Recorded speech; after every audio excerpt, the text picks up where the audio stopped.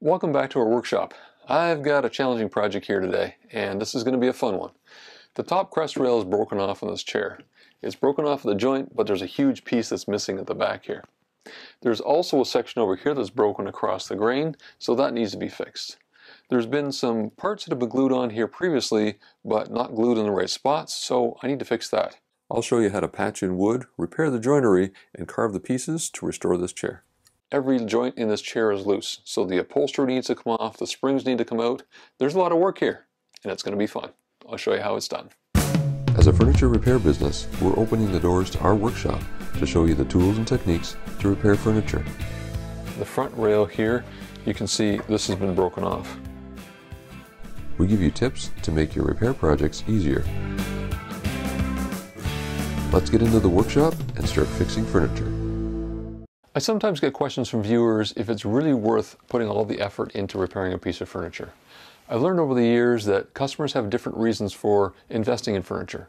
Some of them could be sentimental values, some of them could be they found a great find and they really enjoy the piece. I've stopped questioning whether there's value there or not. It's really up to the individual.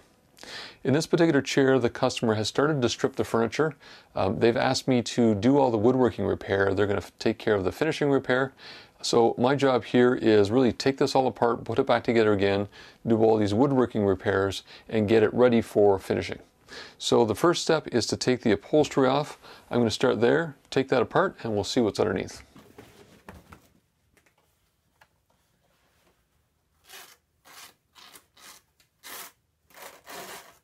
The dust cover was shot on this. The fabric has just come apart, so I need to put a new dust cover underneath here once I put it all back together again.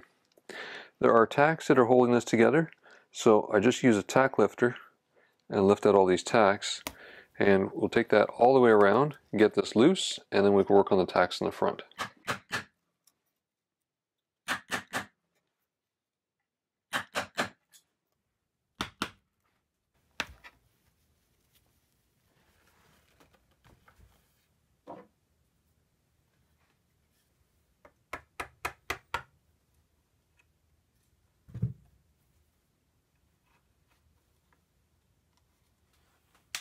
When taking out tacks like this, you want to make sure you're not going to damage the wood, and what I recommend is working parallel with your tack lifter to the wood instead of against it. Tacks have a tendency to move, so if I work this way against it, it will push into the wood and I could end up leaving a scar there. So it's just a matter of gently tapping this in and lifting up that tack, and we're not causing any damage.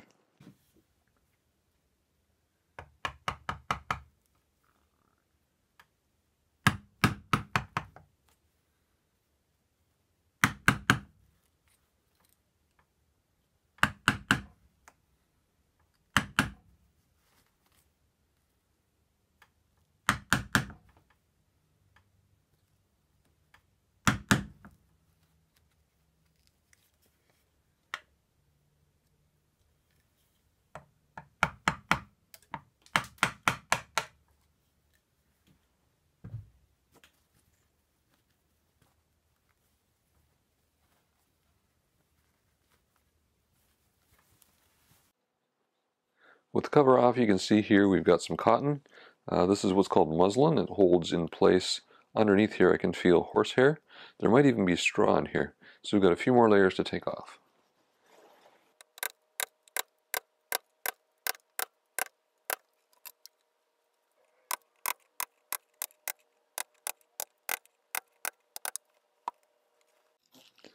With the muslin off, I can take this and stand it up, and we can take the horsehair off.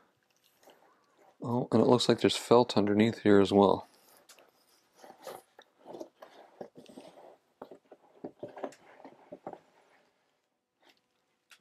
So now I have to take off the edge roll here, and then we've got a layer of canvas to come off, and that'll take us down to the zigzag springs, so we can finally start disassembling the chair.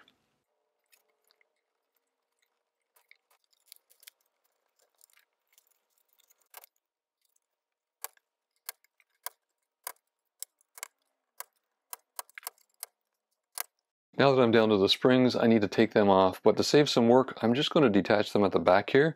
I'm going to leave them on the front. That'll allow me to disassemble and reassemble the chair without having to take these clips off.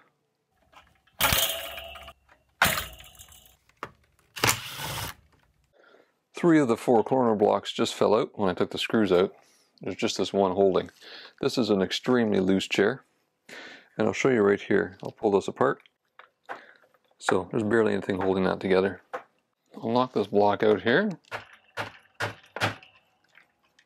Oh, that one's really in there. Okay, we'll leave that for now. But I'll put a spreader clamp on here. We'll take the back off.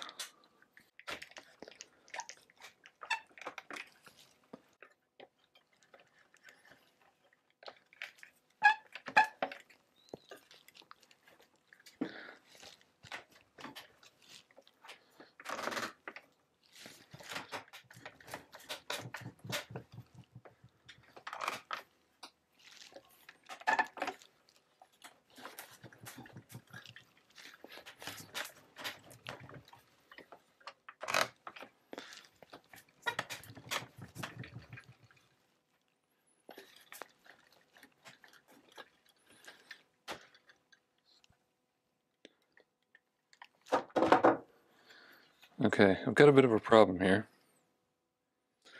in the order of operations. I'm not sure this is going to come apart properly.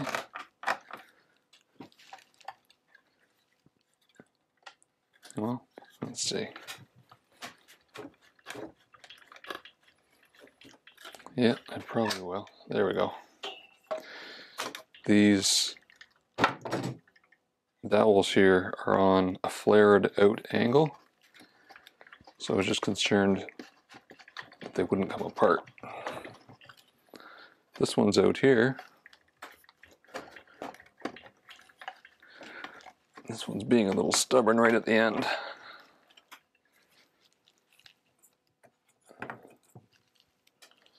Just grab a wedge, put it in there, and help pull this apart.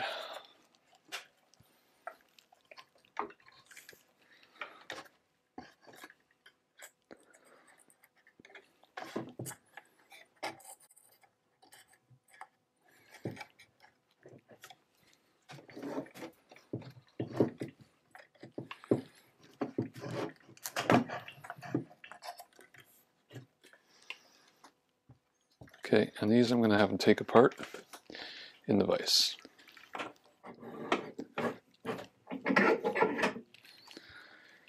So I'm gently going to tap the leg here to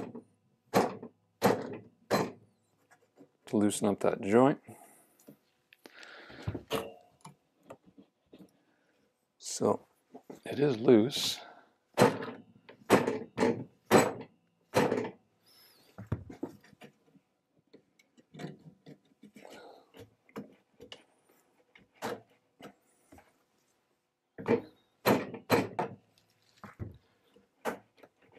No, I'm going to risk breaking this. So on these front corners, the joints are loose, but the dowels are still holding. So what I need to do is soak them with vinegar to loosen up that glue and get those dowels to loosen up. If you force something like this, what you'll end up doing is breaking those dowels, and then you have another problem to deal with. The vinegar soaked in for about 10 minutes, and it's starting to loosen up, but it's still a stubborn joint. So I'll go back to using the wedge again.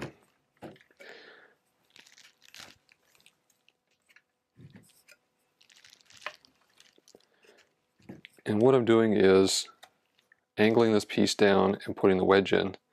Then I'm angling it up, and what it's doing is it's pulling the wood away. So now if I push it back down again, you see there's more space here. So I'm using that wedge to gently coax this part out from the leg. And this is the best approach to use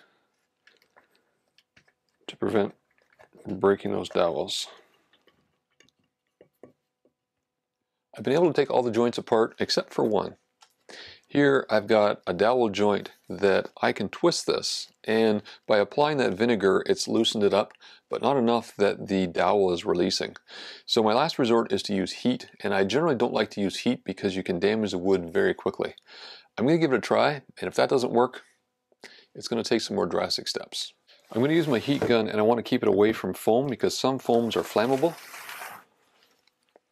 So I'll turn this on to the low setting, and then we'll start. I'll set the gun here, and just so it's rested, and what I'll do is control the piece over the heat.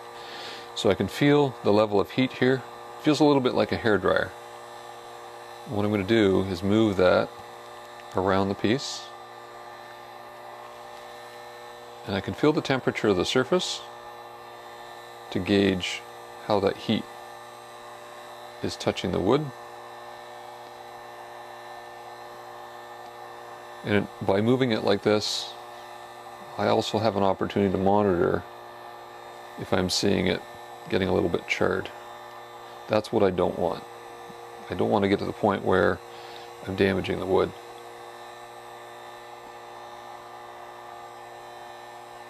So there's a bit of heat in the wood now.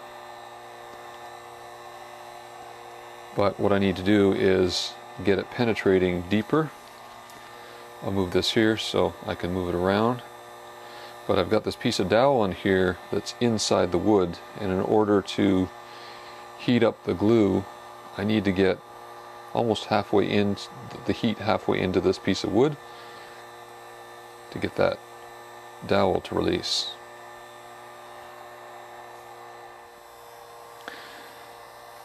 So I'll try and pull it apart here. You can see how much it's moving, but that dowel just isn't releasing. My last resort here is actually break the dowel. I can't clamp this back together again because the dowel's not moving, so this loose joint has to be dealt with. You can see how small the dowel is here. If I break it off, drill it out in the exact spot it is on both sides, I'll be able to replace that dowel and get this joint back together so it's nice and secure.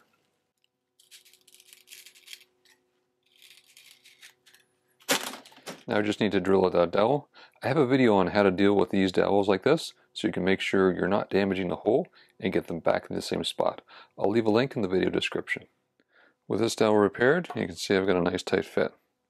I can now move on to the crest rail, and I don't know if I can take this apart. I'll have to soak it and see if I can get it off.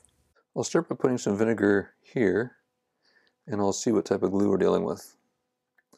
If you let this sit for about a minute, and this is high glue, it'll get really sticky. This dowel here is not from the original chair, this is a repair.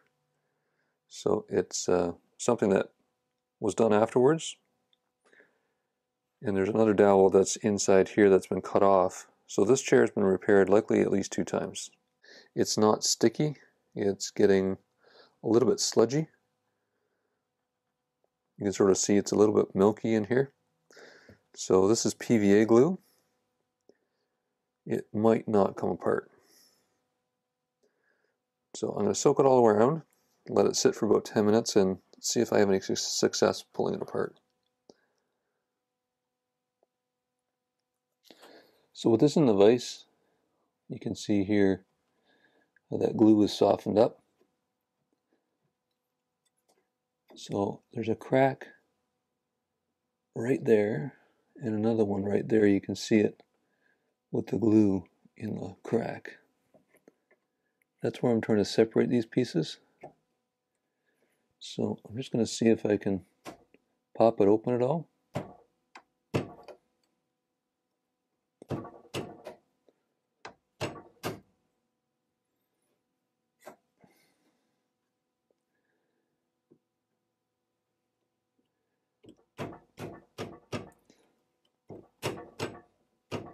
Because this wasn't glued very well, there's a fair bit of glue in there, and glue doesn't stick to glue, so I've got a good chance that this might come apart. Let's see.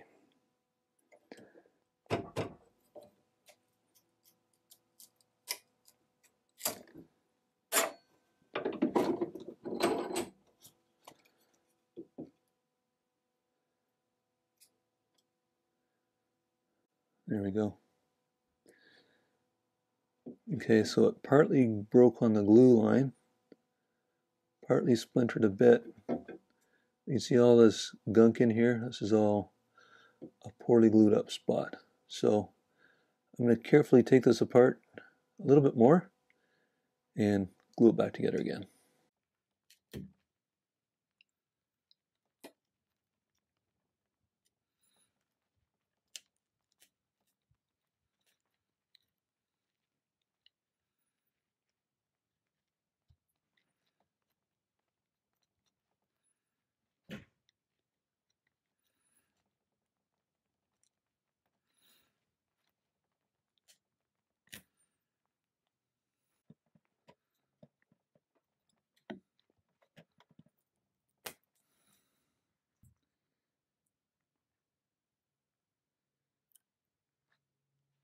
I'll show you with a pencil tip. There's a pocket right here, and there's another pocket here.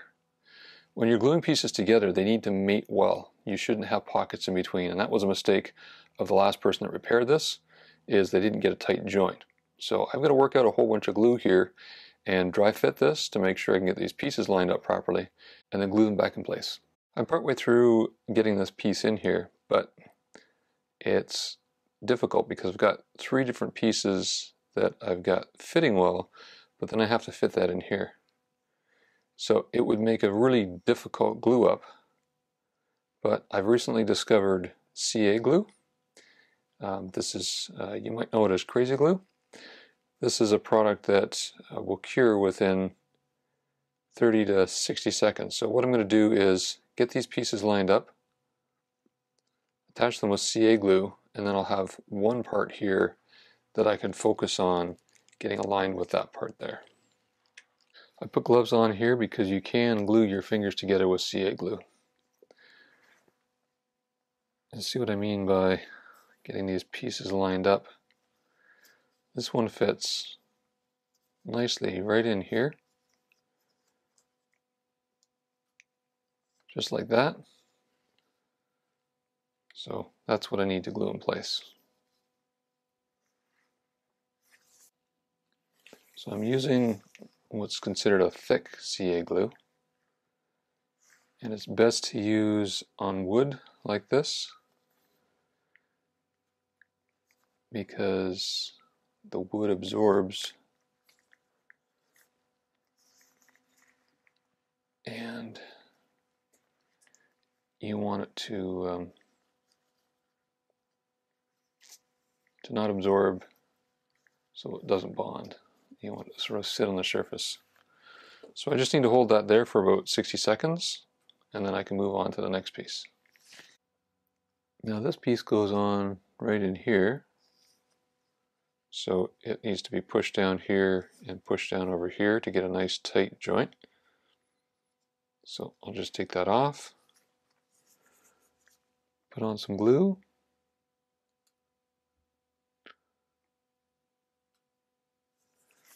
and then I can just move that around a little bit and then get it put in place.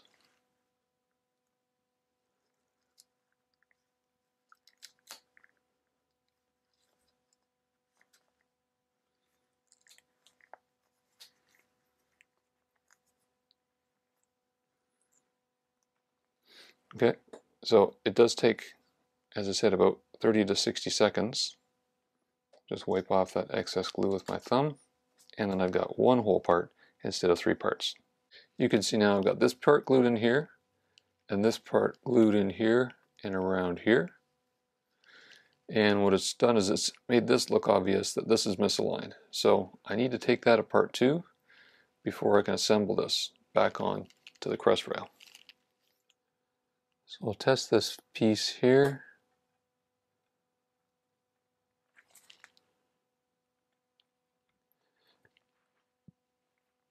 Okay, so this piece I've been working on here fits well.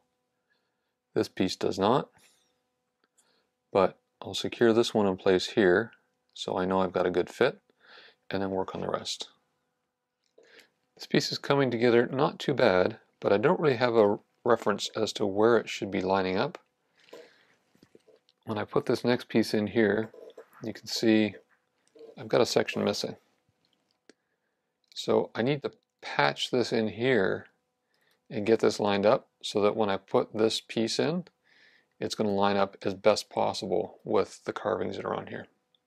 So this one needs a patch first on the back here on this small section, and then the second patch I'm going to put across here.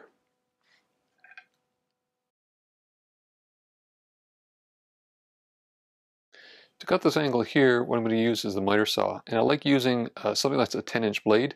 It gives a perfectly machined flat line, and that way I've got a good gluing surface for the piece to go on there. So I've got a 45-degree block here. What this allows me to do is clamp this piece in place.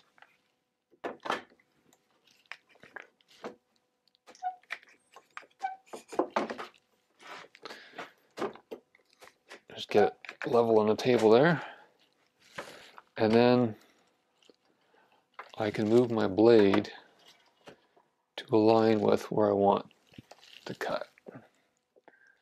So this one's going to need not just an angle, but a bevel as well. So I'll set this over here.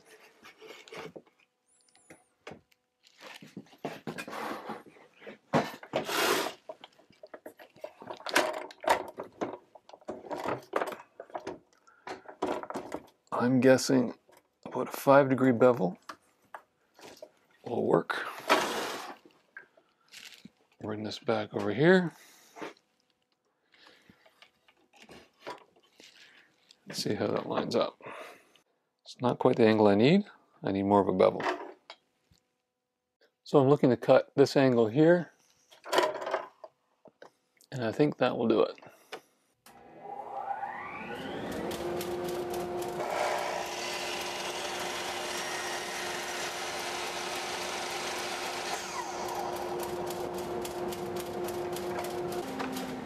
So it's an awkward cut, but the reason I like it is because I now have a nice machined surface. Let me show that to you up close. I have a perfectly straight line here, a nice flat surface, and I can patch in another piece of walnut. Now I need to grab some walnut pieces. I'll grab a few of them. There's different colors of walnut, so I want to make sure I get one that's as close as possible to the chair. Here's a couple more. When you're patching in pieces like this, you want to make sure you're using a similar color and also a similar grain pattern. So I'm going to go through these and find one that matches. This one is way too dark for something like this. I'll set that aside. These three are similar colors, but you can see there's grain variation in here. This one, for example, has lots of grain variation. This grain is pretty consistent, so I'm going to set that one aside. And then you can see here there's a variety of open pores here and here, and these are very closed pores. So if I work on this point here, they're fairly closed pores at that point. I can patch a small piece in here, and then I can sandwich this on here for the other patch. I'll put this on here, glue it on, then I'm going to cut the line for this side, and I'll patch that as well.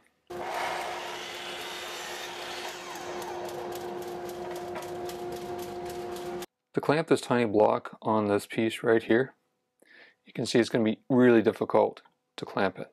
So what I've done is I've sandwiched the leg in the vise, and I've got a scrap piece of wood here.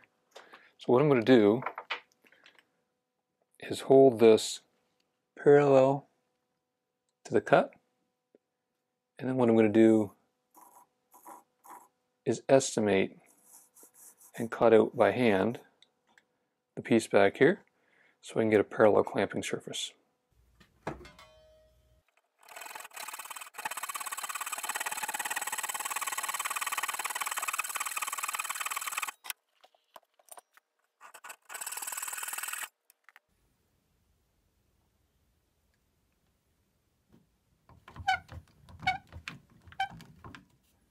The glue's dried on this block for 24 hours, so that means it's cured to full strength.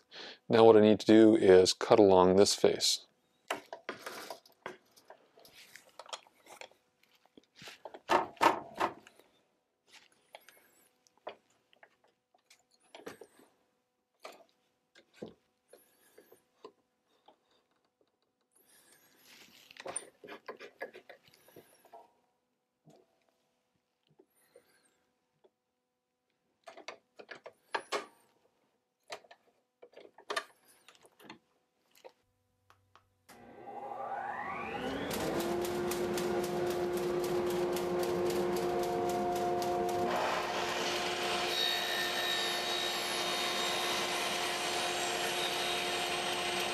So you can see what a nice flat cut that gives me.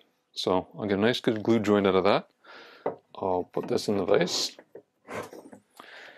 And I have a caul here that I previously used for another project, and I think that's going to work here. So we'll do a test clamp and see how this will work.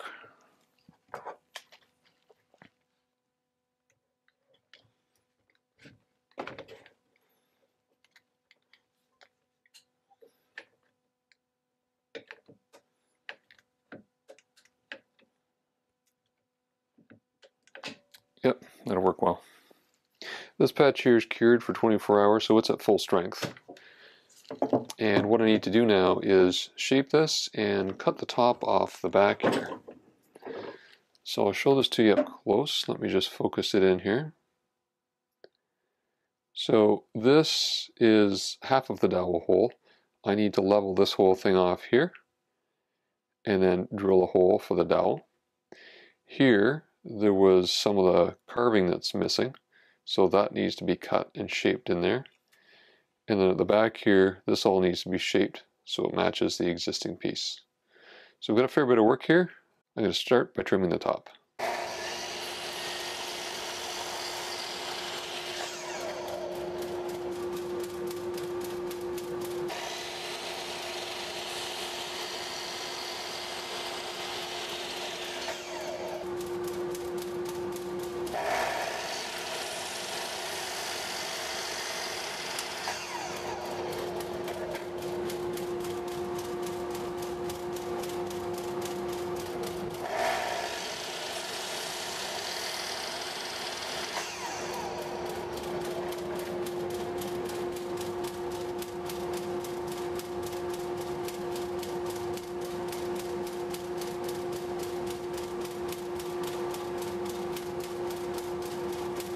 Now that this back has a flat edge on it, I need to work on the joinery here. And the next step is to drill out that hole for the dowel. And this is the same process you'd use if you were building a new piece of furniture. You work on the joinery first, and then you shape the piece. I'll put the back in the vise here so it's nice and stable to work on. To drill out this hole, you can see I've got half of a hole here. And the problem with drilling out half of a hole is when you're using a twist bit like this, it wants to go to the center of that. So I'm going to be taking out part of the existing wood, part of the new wood. It's not going to get me in the location I want. So what I'm going to have to do is drill a hole through a block, make sure I get that in the right spot, and then what I can do is use that block to guide the drill bit and keep it exactly where I need it. I'm going to use this edge as my reference point here. So I want to measure the center of that hole, drill a hole, and then I need to put some guide blocks on. Please give us a thumbs up so more people will see our videos. So I've got a hole in this block here, and this scrap here I'm going to glue on here. And this is another great use for CA glue because you can make such rapid connections. So just spread some on here. I'll just spray the accelerate on the side here. Hold it where I want it. And I got a bond in about 10 seconds.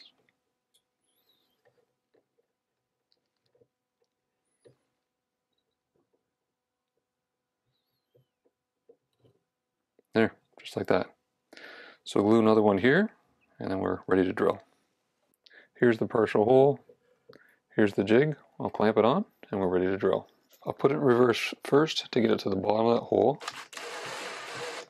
and then I'll drive it in forwards.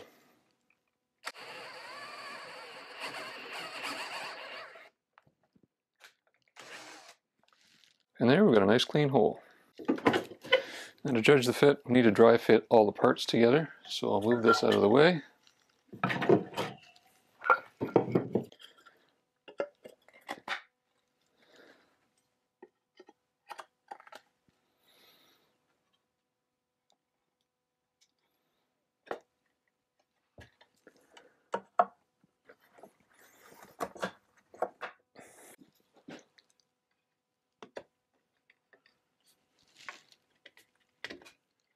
I've been working away on this, and I'm comfortable now that I can locate this in the right spot.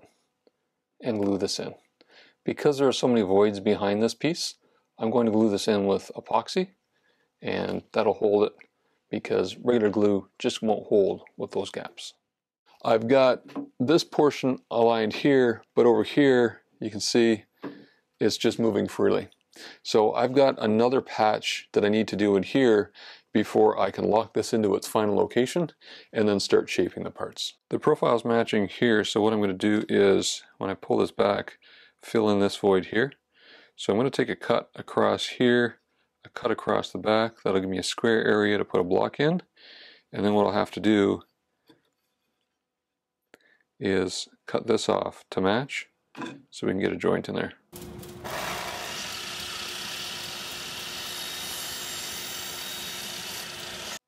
You can see here I didn't cut all the way through the piece. I've got a depth stop on my miter saw that allows me to cut only a certain depth. And I put tape on here because I wanted a clear line to be able to see where I was cutting. I wanted to make sure it was on the waist side of the top of the leg. So this is the top of the leg where it joins the crest rail, and I'm going to be taking out this section here. It'll just make the patch less obvious. But the next cut is perpendicular to this one. It's going to be parallel with the leg, so I need to transition over to the table saw for this cut. I've got a jig here that allows me to cut tenons, and I'm going to use it for this because I've got a piece here that isn't flat at all. I've got clamping surface here, so it's nice and tight and sandwiched in here, but it can move this way. So I'm going to secure a block to the jig here and provide the support that I'm going to need because the blade cuts this way and there's a lot of force on the leg, so it needs to be locked in there. I need to position this in a way that the previous cut I just made is parallel with the surface of the table, and that way I'm going to get a cut from this blade that matches the depth of that. With this block here secured, what I need to do is get the right depth in the blade. So I'm just going to use this as my reference line. Get the blade lined up. I'll visually line it up here, and then we're ready to cut. So what I've done here is basically I've got everything moving as one unit, and the key here is making sure everything is secure and my hands are away from the blade.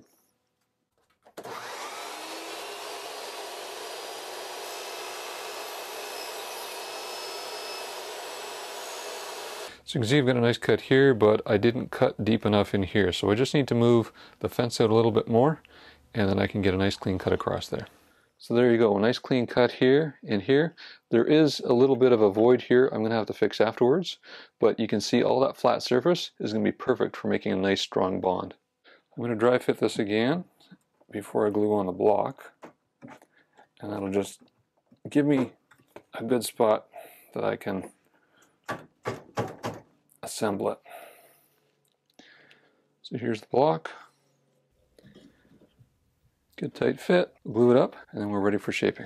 I've cut off this block so it's parallel here, and what I'm going to do is dry fit it so I can get the parts lined up.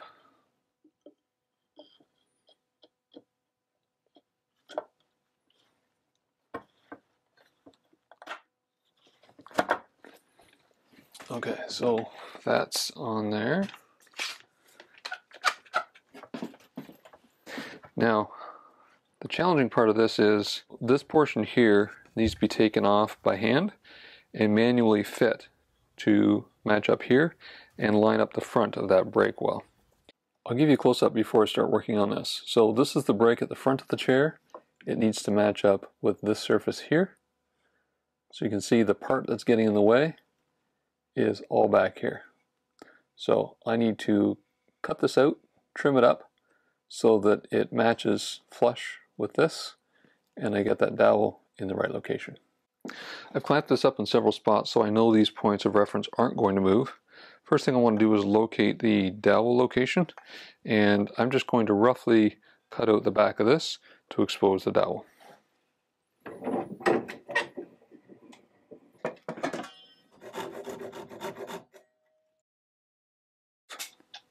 You can see this is part of the old mortise, so what I want to do is line up the dowel, trace it out to give me an idea of where that new hole needs to be. To get the hole lined up straight here, what I do is use the front of my bench here, line this up so it's square to the bench. And that way I can use it to help guide the drill bit so it's going straight down into the leg. I'll start with a Forstner bit to make sure I can get this drilled right in the center. And this is undersized. What I'm looking to do is just make sure I can center that hole before using a larger drill bit.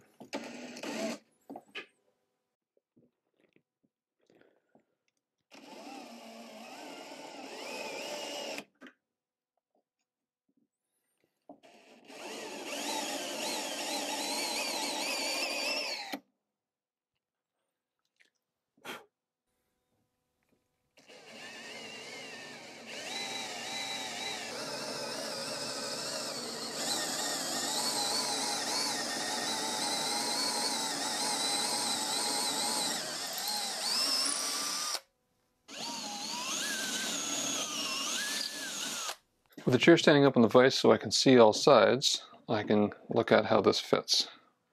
Now I've cut it with an undersized drill bit. It is a little wider at the top. You can see how it doesn't want to go in here. So I use a technique that gunsmiths use called inletting.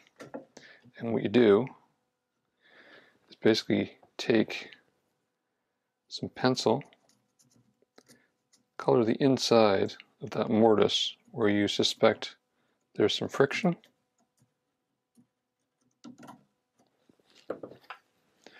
Then I reattach this.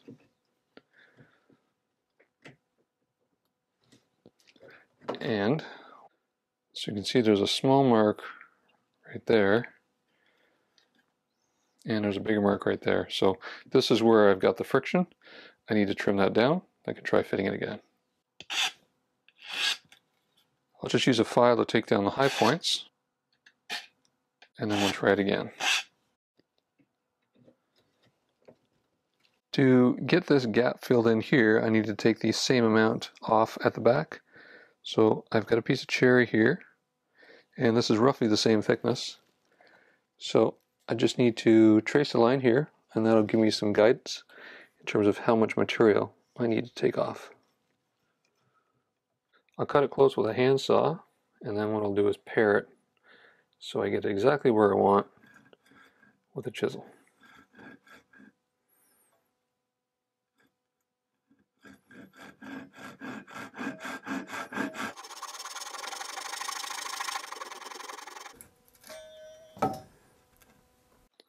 I'll just use a few clamps here to hold this up so I've got a surface to work on. And for paring, you need an extremely sharp chisel. So I've gotten in the habit of every time I use my chisel, I hone it.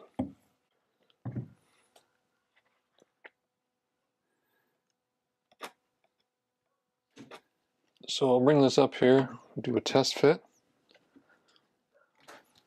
So getting closer, but still have more material to take off the back there. We'll do another test fit here and see how we're making out. Okay, we're getting closer. So we've got a thin piece of veneer here.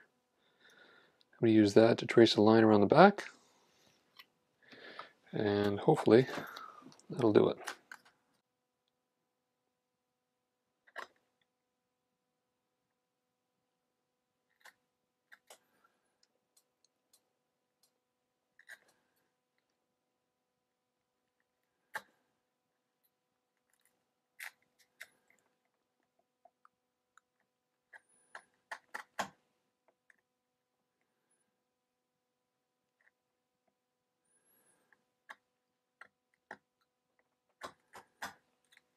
I've laid this down so I can pay attention to the front here and see how this is coming together. And what I realized is that hole that I drilled is a little bit off. So this surface is proud, and the only way to fix that is to shave off the back of the dowel. I've done more fitting here, and I'm just going to put the little tiny piece in front of the dowel as I put it in the hole. And what that's going to do is help kick it to the back. So you can see it's there. Line up my other hole here. Okay. So what this is doing is it's just pushing it to the back, helping to provide pressure. But this is the critical line here. I'll just turn that a bit. That this curve is lined up and this curve is lined up. Now there was a bunch of wear on here, so I can't cut that anymore to get it closer together. This will need some wood filler, and I use burn-in sticks for that. I'll show you that a little bit later. If I flip it around to the back,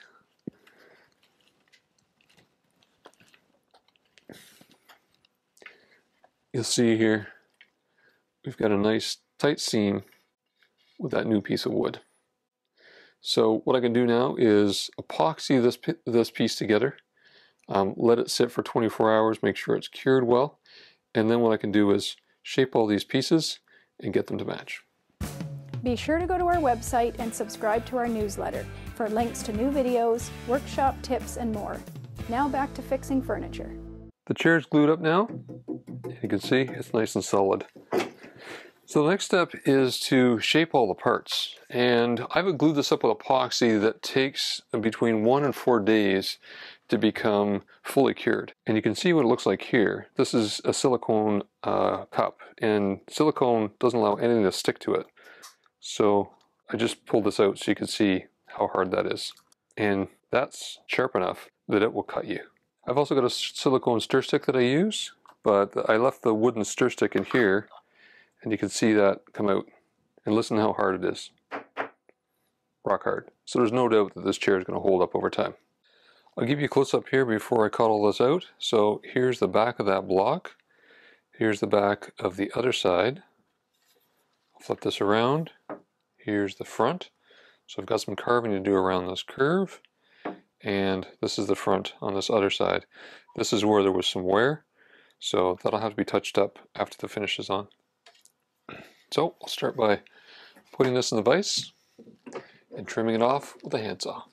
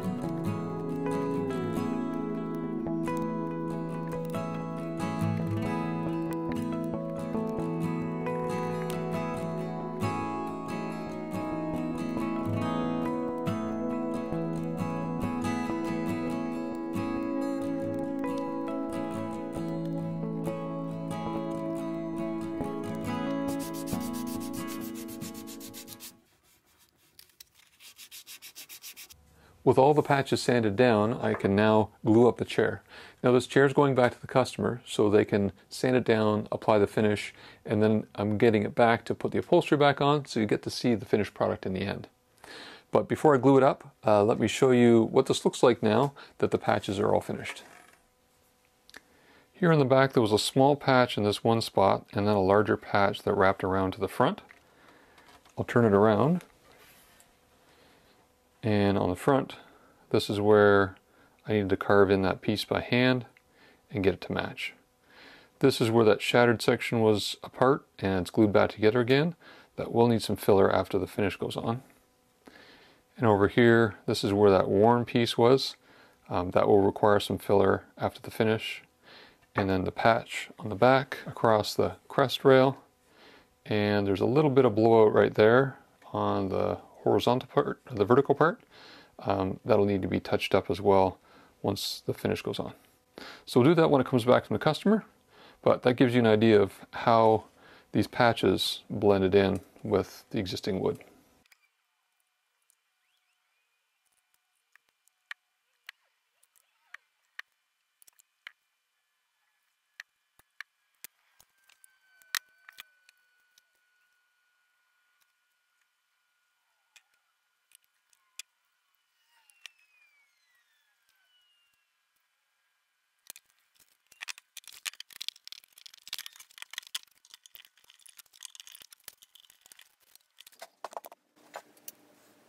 The customer has now brought back this chair and has finished it.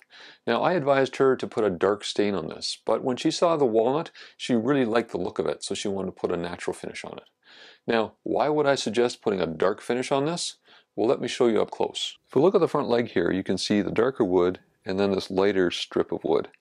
This lighter wood is the sapwood on walnut. It's the outer part of the tree. When the person designed this and the builder was building this leg, if they weren't planning on covering it in a dark stain, then they would have made sure it was dark walnut all the way through. On the back leg here, you can see it's really pronounced. So this is the board that's getting near the edge of the tree, and there's the sapwood, and then another piece was glued to it. So look at the difference there. It's a very big contrast. So that's why I advise the customer not to use just a regular finish on this, that they did need to stain it dark, but this is the customer's choice, and they're happy with it. Some people like this look. I'd love to hear your thoughts. Put them in the comments below. Now that there's a finish on the wood, I can finish putting the filler in to disguise the repair as much as possible. There are two spots here and over here that need some wood filler. I'll give you a close-up so you can take a look. On this side you can see this crack across here. Now if I would have filled this with wood filler and sanded it and then put a finish on, that wood filler would have jumped right out and stood out as a repair. But I've got a technique here that helps disguise that. Here on the other side you can see there's a little bit of epoxy there. I just need to carve that out and get this ready for the filler.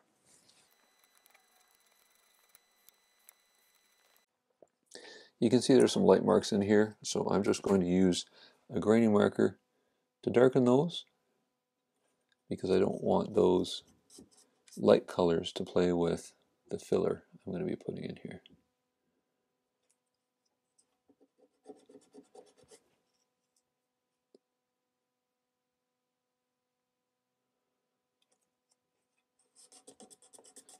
Now the key to matching wood fillers is to have the finish on already.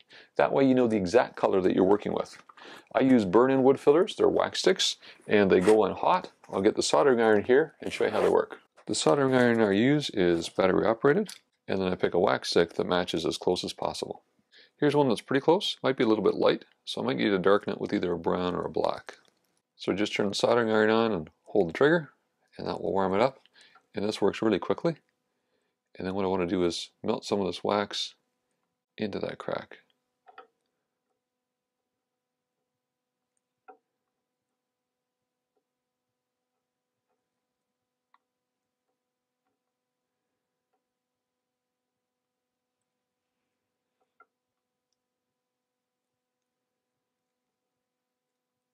What I'll do is just take a plastic razor here and scrape away the excess and get an idea of what it's looking like.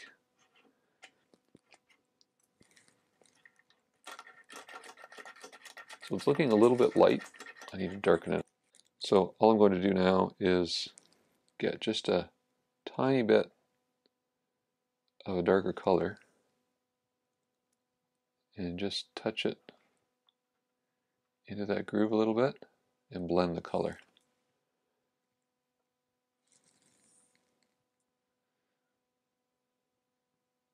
So basically I'm just remelting the wax and giving it just a hint of a darker color.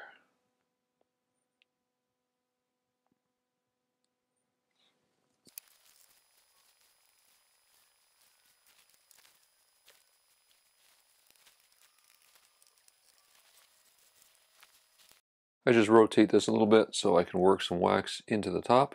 It works well with gravity. And add a little bit of dark, and we'll be good to go on this side.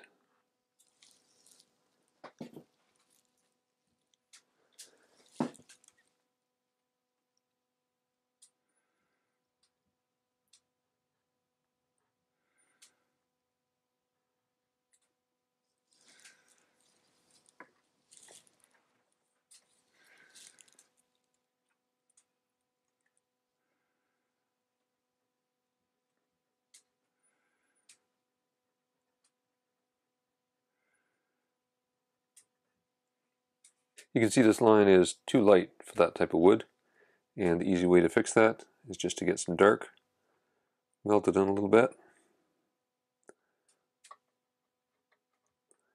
and then clean it off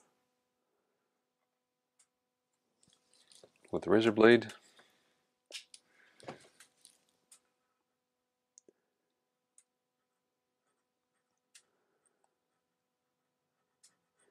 And I've got a good match. So you can see how this is such a powerful way to make sure that you can cover off those marks as much as possible. Now on this side you can see there's a variety of different colors in here, and the beauty of using a burn-in stick like this is I can manipulate those colors everywhere that I need to. I'll go ahead and fill this in and adjust it from there.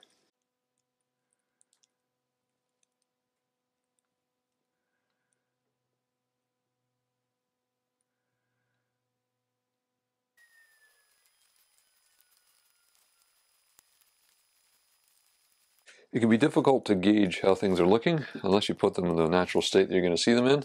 So here we can see that's not looking too bad. We've got a little bit of tinting to do here.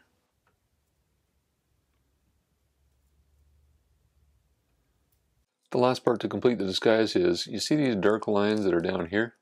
They don't continue down through this piece. So I'm just going to take a graining tip marker, and your eye will visually pick up on that line. So I'll just draw it through here, rub a little bit of it out. I'll show you the finished product at the end of the video. Now it's time to get out the tack hammer and the original horsehair padding and put the upholstery back together.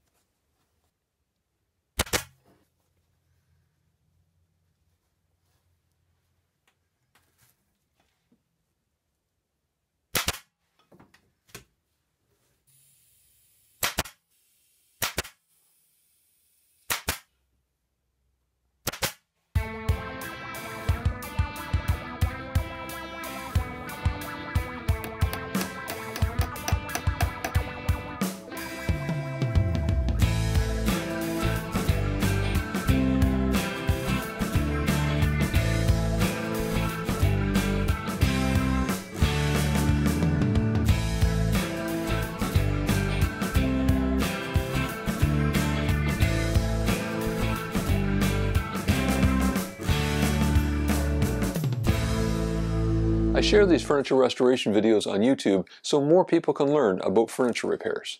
In my opinion, it's a disappearing craft, and I'd like more and more people to learn about it. If you can share this video with others, that would help our channel grow so we can produce more videos. If you haven't subscribed to our channel yet, click over here, click on the bell icon to get notified every time we publish a video, and I'll leave another restoration video right here for you to enjoy. Thanks for watching Fixing Furniture.